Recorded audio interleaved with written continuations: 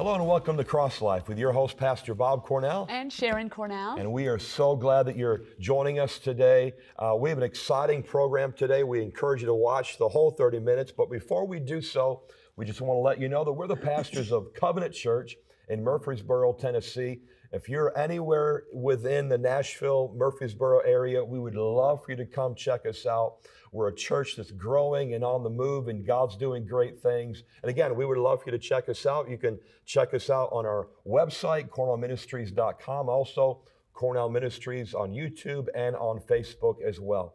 Well, as I mentioned, we have a great program today. I believe it's going to be a blessing to you. And today, honey, you're going to be dealing with how Jesus cares for us. Yes. And so take it away. Awesome.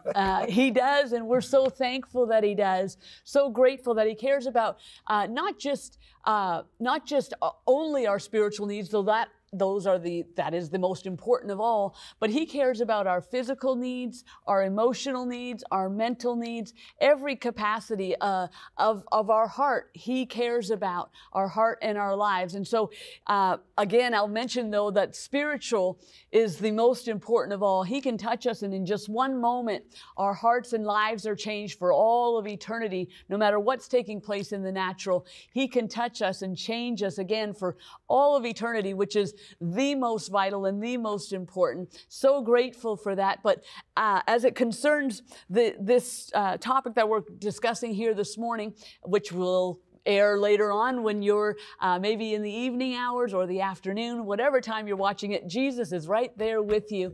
And so grateful for that. And I believe he wants to minister to our hearts today and show us that he is near and that he is with us, no matter what's going on in our hearts and lives, no matter what's going in our circumstances around us, our situations in our daily life. He is with us. He's with us. So let's pray as we enter in and break down his word and open up our hearts to what he has for us today. So Father, we thank you right now, Lord, that we get to come in the name of Jesus, the sweetest name that we know. And Lord, we thank you for that promise that you are with us. No matter what comes, no matter what goes, you are with us, and you're a very present help in time of trouble. And Lord, we thank you for that promise today. Lord, make your word known to our hearts and to our lives. In Jesus' name, we'll be careful to give you all the glory. And everybody said amen. Amen. And amen. Where we're going to be reading from today is Mark chapter 5, and starting in verse 21. And really, we want to go all the way from 21 to 43, though we won't read the entire passage. We'll take little excerpts from it. And in the middle of this passage, as we're talking about Jairus' daughter and how Jesus is going to come and he's going to touch her, and he is going to change her life and her family's life. But as we're going to see, and we'll read here in just a moment, there was a divine interruption on the way to Jairus' house. And before we get ahead of ourselves, I'll just read, starting with verse 21.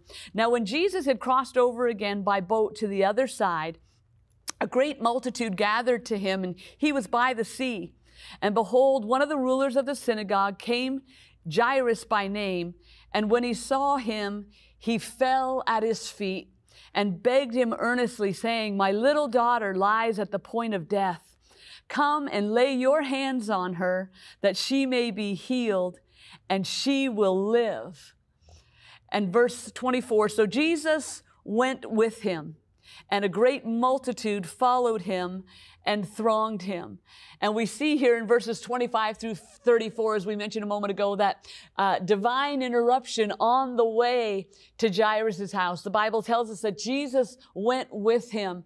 But there was, again, this divine interruption, which maybe Jairus didn't think it was so divine at the time, that he maybe thought, Lord, my daughter's at the point of death. I've traveled all this way to come and see you face to face so that you could come and touch her, minister to her, because I know if you came and you touched her and you laid your hands upon her, even though she's at the point of death, she's going to live. She would live if you came and touched her.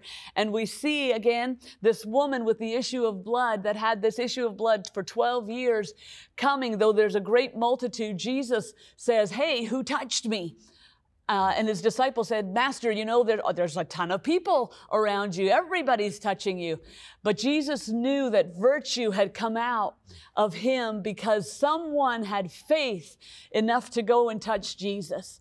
And the Bible tells us that in that very moment that this little woman touched the hem of his garment, that immediately that flow of blood that she had for 12 years that doctors couldn't cure, family couldn't help her with, she couldn't help herself with, but one touch from Jesus, one touch in reaching out to get a hold of him, he touched her.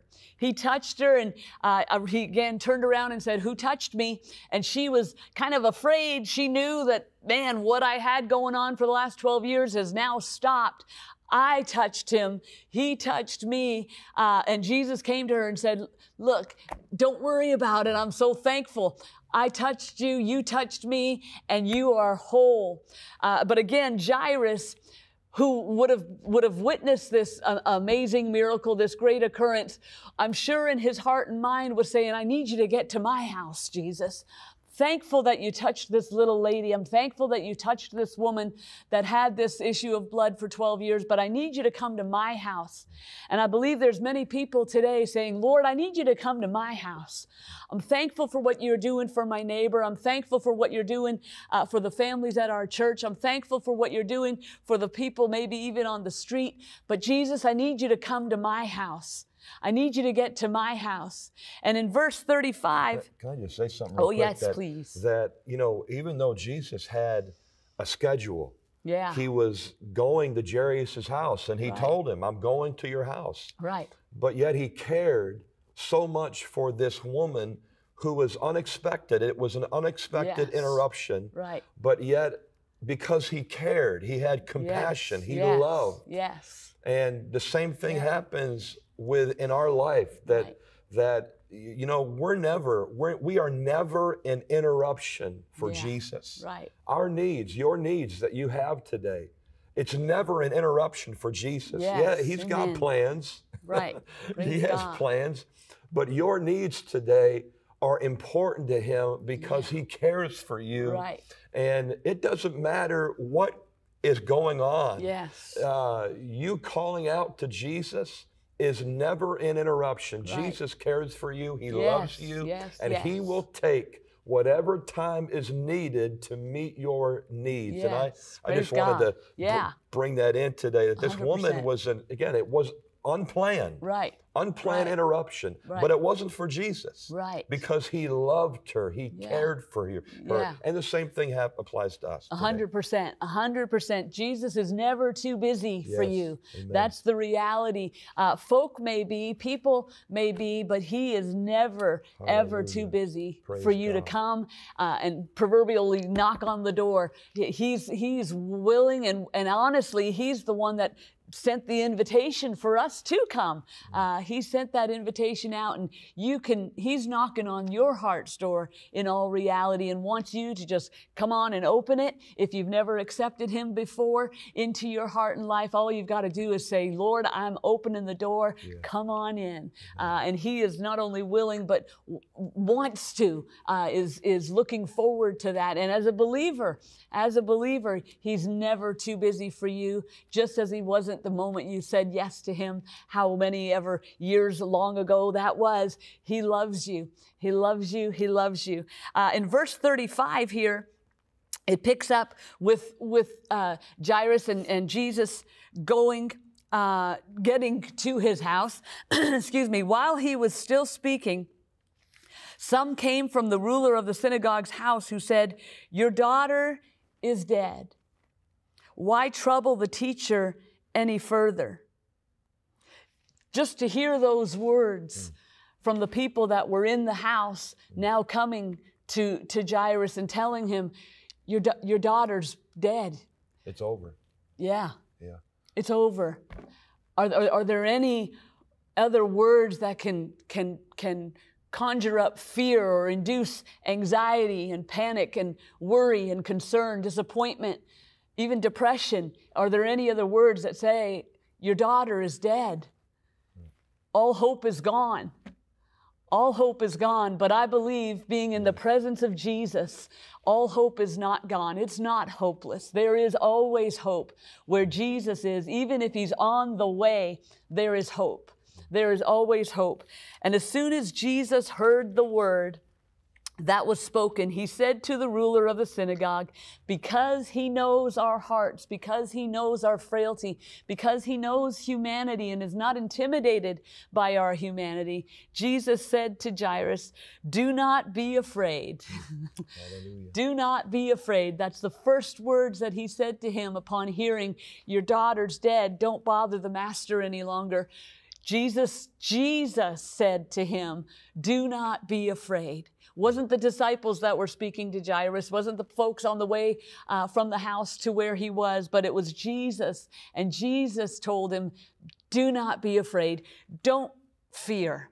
Do not fear. Only believe.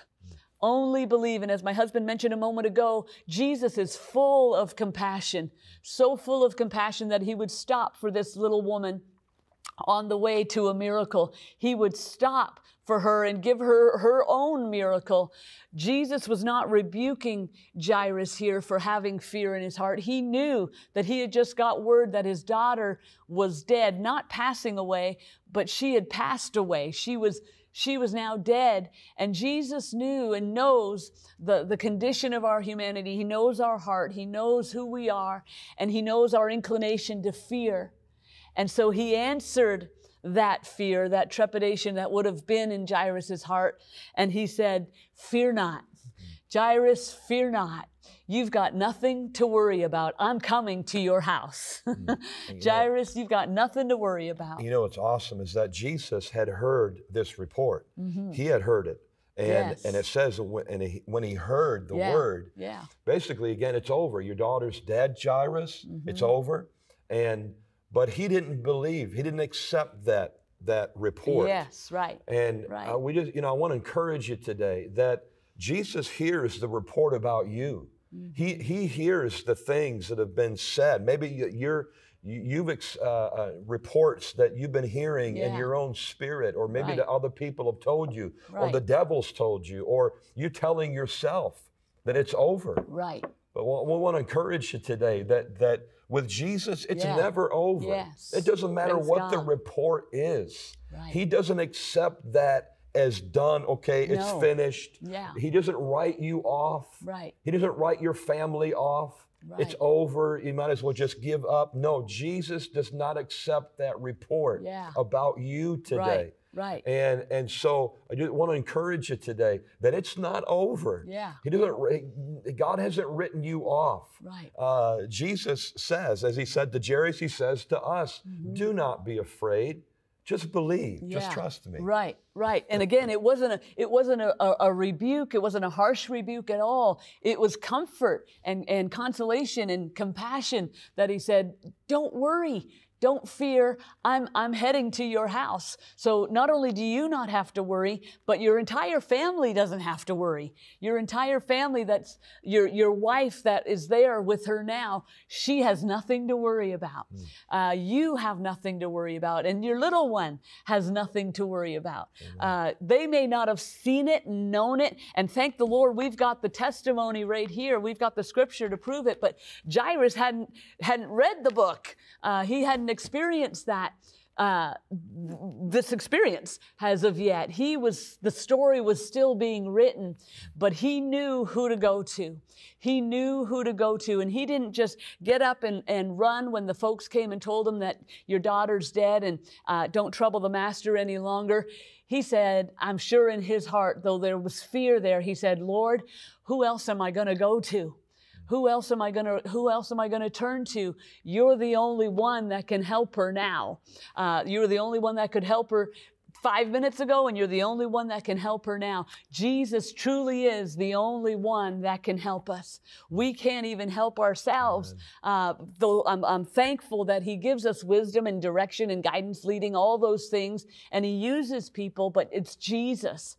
It is truly Jesus, and as we're going to see in a moment, he's going to get all the glory for doing what only he can do. And verse 37, it says here, and he, Jesus, permitted no one to follow him except Peter, James, and John, the brother of James. And I just want to interject this here. Peter, James, and John, they were a part of the inner circle of Jesus. Though he had 12 disciples, Peter, James, and John were the ones that were closest to him. And with John, John the beloved, he would call himself, would be the one that was ultimately closest to Jesus, as we see in Scripture, would lean his head against Jesus's chest and hear his heartbeat, that he would get as close to Jesus as he could. And we can get as close to Jesus as we want to. We can get as close to Jesus. We can be a part of the crowd that's on the outside, or we can be a part of the 12 disciples that were close to him, part of the disciples that were very near to him and heard his teachings and loved him. Or we can be a part of the 3, or we could be the one that desires more than anything else just to be with Jesus. Can I just throw this in here real quick? That, whom we have relationships with are so important. As you bring out here, Jesus said, Peter, James, and John, I want you to come with me. Of course, all the disciples, they believed in Jesus, but they were the inner core. And there is no cliques with Jesus. But I want to just bring this out, that our relationships that we have, who we surround ourselves with, is so important. It's so important that we are with people who will build up our faith rather than tear our faith down. And again, sometimes we can live in an environment, in a home in which there's not other believers there. And God knows that. But you know what? That's what church is for. That's what gathering with other believers is for. To be with other people that can build our faith up versus tear our faith down. And so that's what Jesus was doing here. And actually, I'm getting ahead of myself a little bit, but Jesus would eventually put all the doubt out of the house.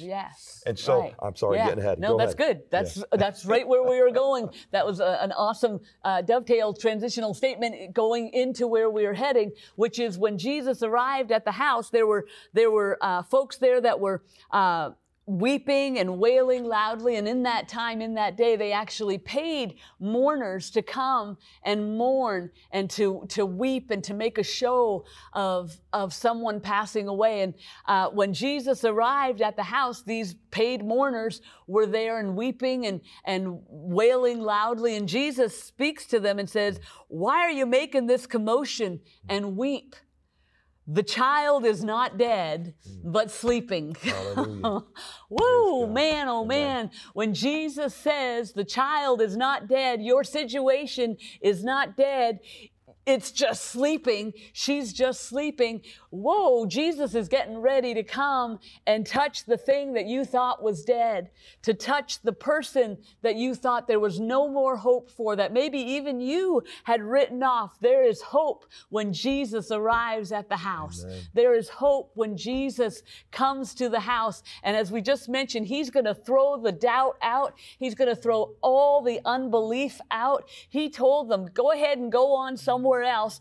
I'm fixing to go touch her. I'm going to go and I'm going to touch her, and she is going to be made every bit whole, every whit whole. And they were getting ready for a burial where Jesus was getting ready for a revival. Woohoo! And hear that Praise today. God. Don't bury the promise that God's given to you. Thank you, Lord. Don't bury the blessing that God's given to you just because it seems like it's dead and over. It's not over if Jesus doesn't say it's over. If Jesus is there, and he is, get this. Thank you, Lord. He's not planning on a burial and a funeral. He's planning on a revival. And so expect a revival, not a burial. Praise God. God. Get that today. Expect a revival in your own life today, right now, today, in this program. God can revive you by the power of the Holy Spirit. And you're thinking, and the devil's whispering in your ear, oh, burial, funeral, it's over. No, that's a lie from the pit of hell. Jesus is saying, I'm going to revive you and bring it back to life. So don't bury the promise and the blessing. Praise God. Expect a revival. Praise God. Yes, praise God. When Jesus is is in the house, revival takes place. So thankful for that. So praise God. Don't expect a funeral. Don't think about the burial. Think about what we're going to do when Jesus comes and touches us and we are revived. When Jesus came and touched her, again, all the unbelievers, all the unbelief he had to throw out.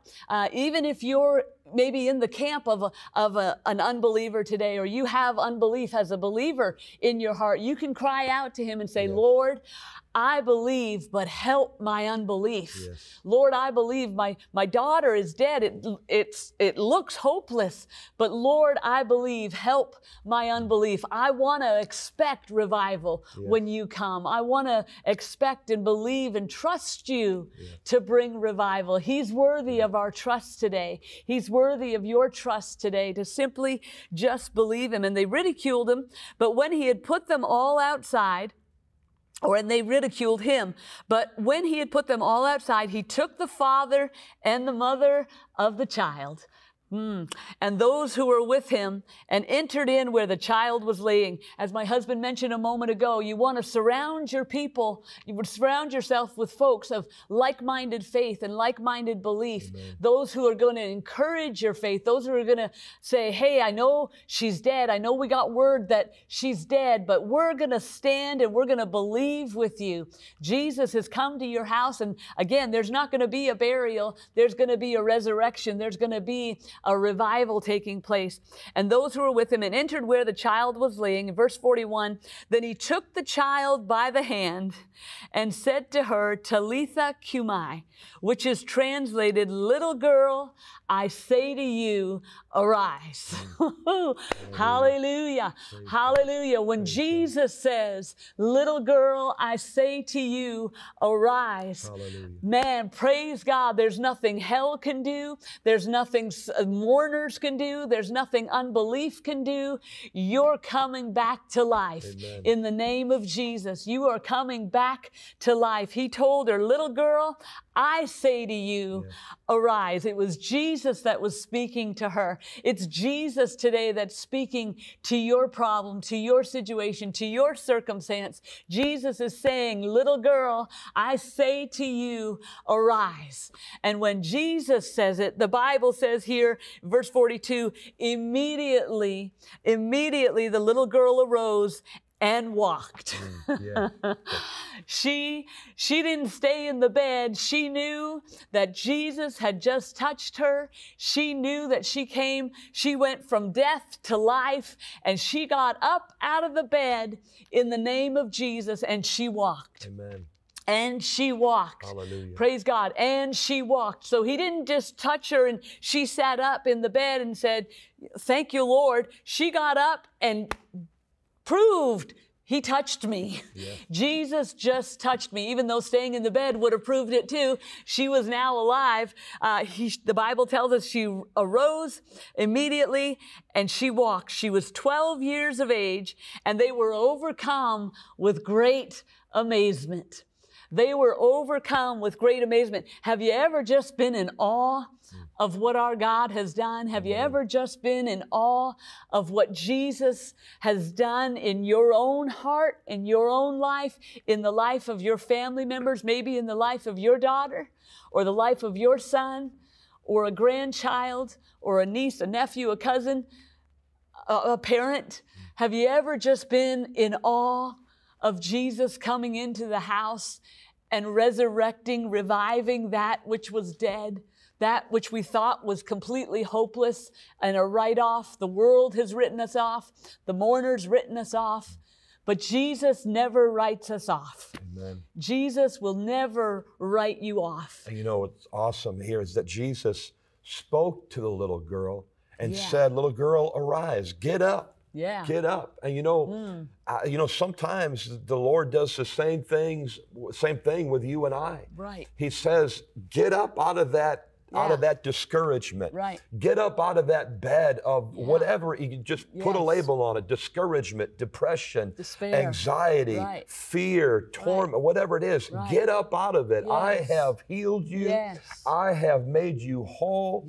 Jesus' death on the cross has given us victory. And he says to you, get up out of that discouragement. And sometimes we can think, no, I can't. I can't. But yes, you can.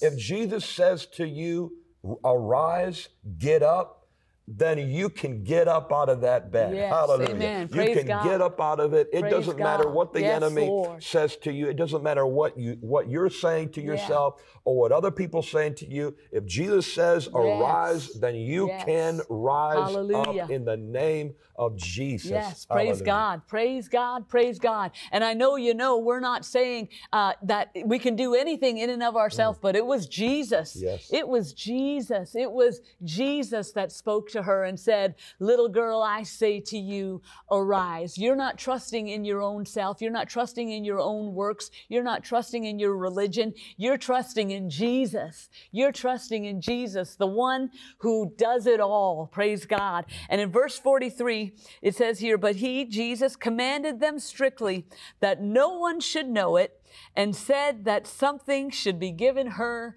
to eat. Isn't he so good? Something should be given to her to eat. He just performed a miracle. He just brought the dead to life. And now he's giving them the practical application of walking it out. Go ahead and feed her. Go ahead and feed her. And the idea is you feed her. You who just saw this miracle take place, you who just witnessed me say, little girl, arise. And she did, and she walked. Go ahead and give her something to eat. Go ahead and feed her. He cares about our natural life as much as he does about our supernatural life, our spiritual life. He cares about our natural life as well. And he, again, it kind of struck me funny when I first read this years ago, and still does today, that he cares. Not that struck me funny, but he cared, said, give her something to eat. Wow, Lord, you just performed this amazing miracle. Give her something to eat. You give her something to eat. You give her something to eat. You who are in my presence and watching this great miracle take place, feed her. Let her be taken care of. And I'm not sure, the Bible doesn't say how many years after this she lived, but I believe she lived a long, long, long, long life. When Jesus touches us, he wants us to be touched. And really the reality is, he touches us, we're touched for all of eternity. If you need Jesus to come to your house today and perform a miracle, he's willing and he is able. And we're going to believe with you for Jesus to touch whatever that thing may be that's dead, to come back to life. And we're going to believe with you, trust him to do it in the name of Jesus Christ of Nazareth. Arise. Jesus is still saying, little girl, arise. We love you all so, so much. We'll see you next time in Jesus' name.